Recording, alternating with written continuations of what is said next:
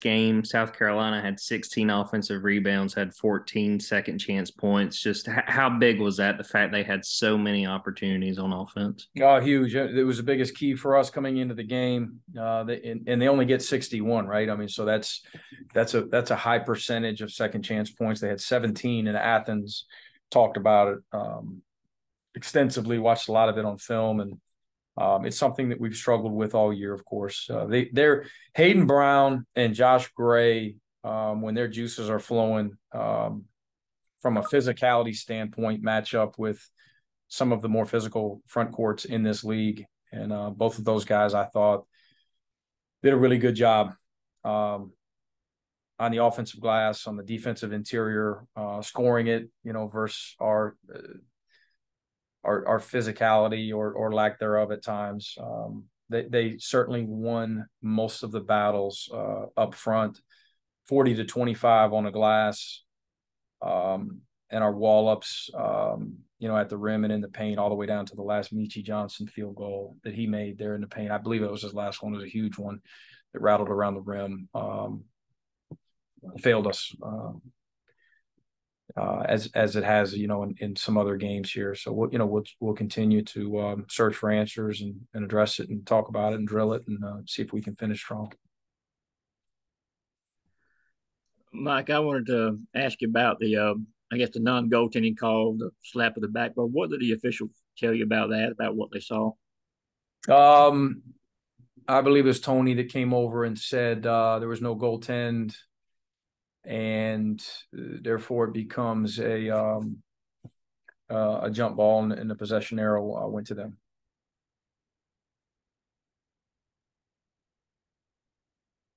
Ash, Jordan, any other questions?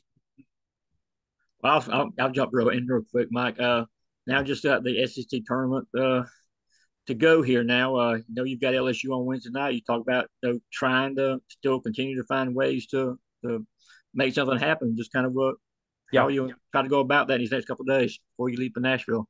I'm gonna keep doing what I do and what we do as a staff, and challenge these guys, motivate them, love them. Got a great group of guys.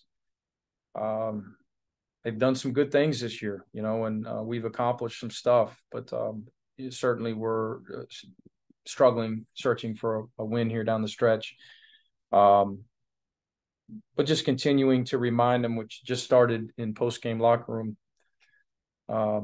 talk, was the fact that it's a new chapter. Everyone gets a clean slate. Anything can happen in conference tournaments, and it's our last chapter. So how are we going to respond to struggling in the win-loss column down the stretch?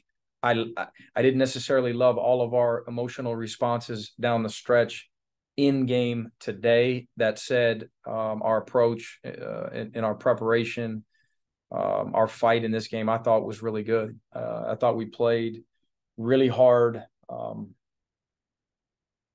Unfortunately, I talked about some of the defensive and front court deficiencies that we struggled with today, and how good they were in winning some of those battles. But like our details, defensive decisions, we had 4 or 5 fouls that you just you wonder what we're doing there, where those what would have been 22, 24 free throws turns into 31 just based off of just some poor decisions, being a step slow, getting your hands down, grabbing somebody's jersey.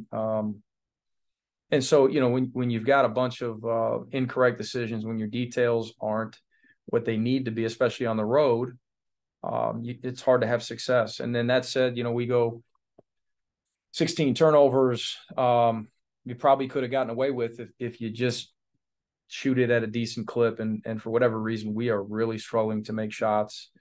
And this, credit South Carolina and Lamont, and these guys have been through some adversity, and they obviously finished with a win at home and playing good basketball. But in the SEC tournament, when we get some open one, I mean, we got to make a few of them. Or a couple. So we got to get back and get to work and get in the gym. And And I think confidence level is a big part of it. Swagger, call it what you want, but in this league, you got to step up and just at least look like you know you're going to make it. And we'll continue to challenge our guys because we've got some guys that have made some shots and made some big shots. And maybe the law of averages kicks in here in this first one Wednesday night, and we can get it going from three, where we've really struggled lately. Just one more quick follow up, Coach. You talk about the shooting struggles. Does that surprise you? Did you think y'all be a better shooting team going into the season?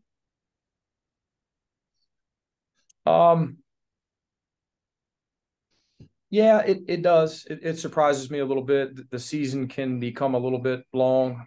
We've talked about this, especially for for certain teams that have had some struggles. I